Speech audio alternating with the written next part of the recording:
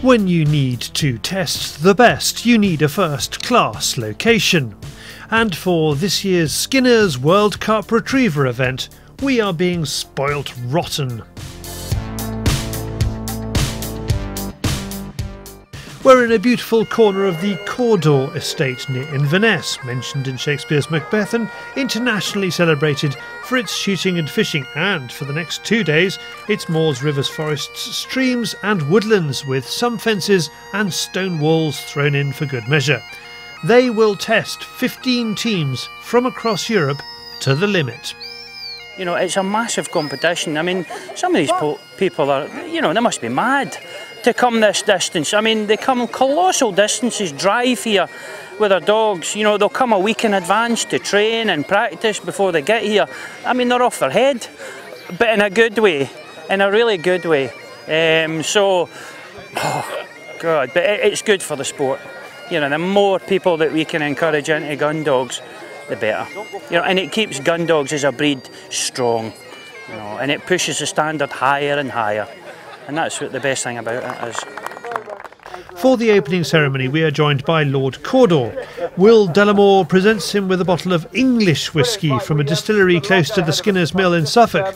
Could this jeopardise any further visits? Possibly, but we can worry about that later. England already ahead of Scotland, and not a dummy has been launched. There are 5 layouts per day. Each retrieve is scored out of 20. On stage 1, judged by Billy Steele Jr., there are 2 retrieves.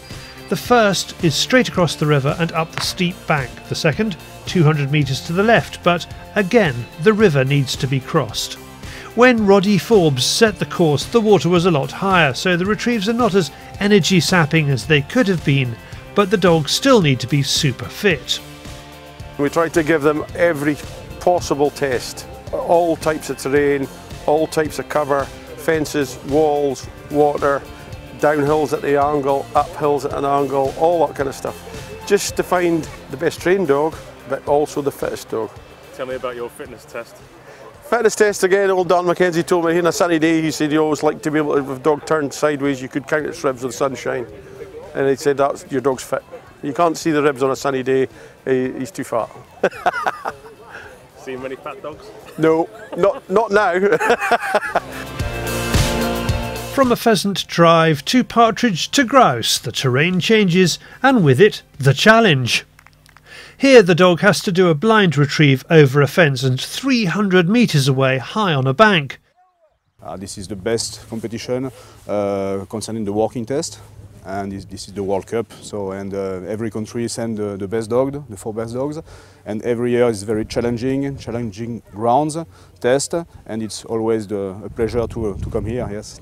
The tests are super. The grounds are difficult and the tests are very challenging. Yes, long distances, difficult grounds, very technical also. So you need to have good dogs, you need to handle well and expect to retrieve all the dummies. Not easy all the time, but... From the dogs heading high, they now have to look low. The drop into the valley is perfect for the spectators and shows how adaptable these dogs need to be.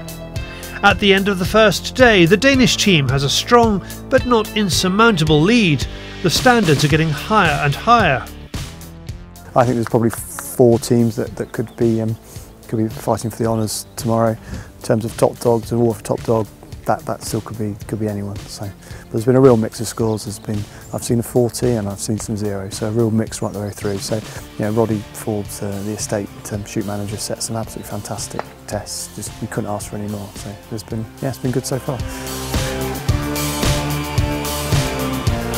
Our whole history from the early 70s has been working dog and shooting and supporting that industry, and this is just further support for the sport. The sport of working tests grows and grows each year.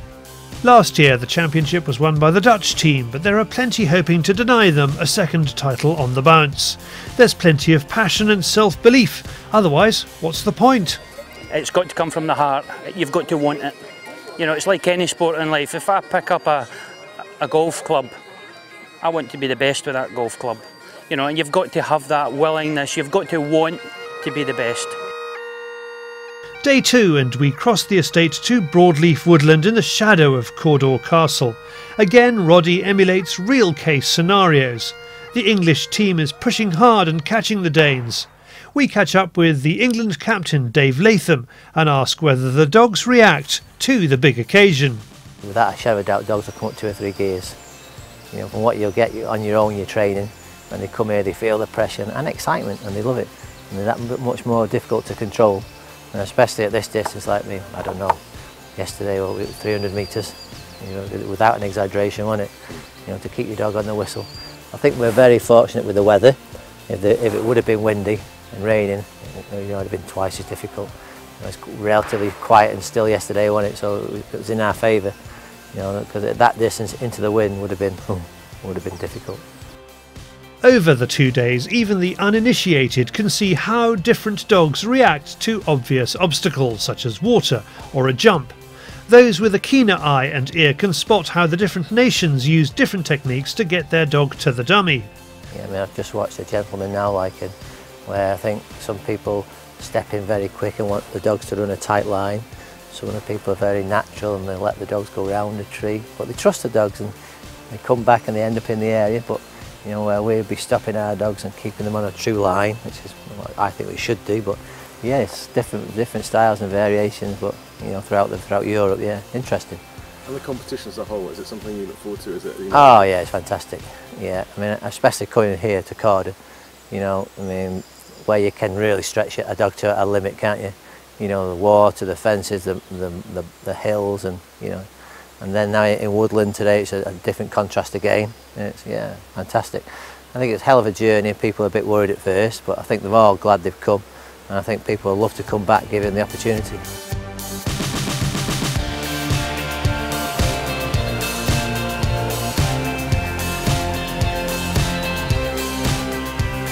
After 2 days of hard competition, the results are in. Basking in beautiful Scottish sunshine, the Dowager Countess Cawdor presents the trophies. First, it's the Top Dog Award, which goes to John Hendrickson from Denmark. Then for the teams, in third, it's the Dutch. Second comes the England team, making up huge ground to get within 8 points of the winners, Denmark. Everything has gone to plan and Roddy can finally relax. His course has given these competitors plenty to think about and to work on. My son Fraser's very keen, and he's head keeper here, grouse keeper, and all his guys have bought into it. My lads have bought into it. All the loaders, pickers up have all been here helping throw dummies and steward, and they've loved it. They're very proud of the place. Do you know what I mean? It's a beautiful place and it's nice to show it off. It's nice to get a big crowd. It's nice to meet all the friends from Europe. You know, we're lucky to judge in Europe quite a bit, and Skinners have been absolutely excellent. And most importantly, Lord and Lady Cawdor and the Dowager's Countess Cawdor let us come and use beautiful ground like this. For more information about Skinner's dog food range, go to skinnerspetfoods.co.uk.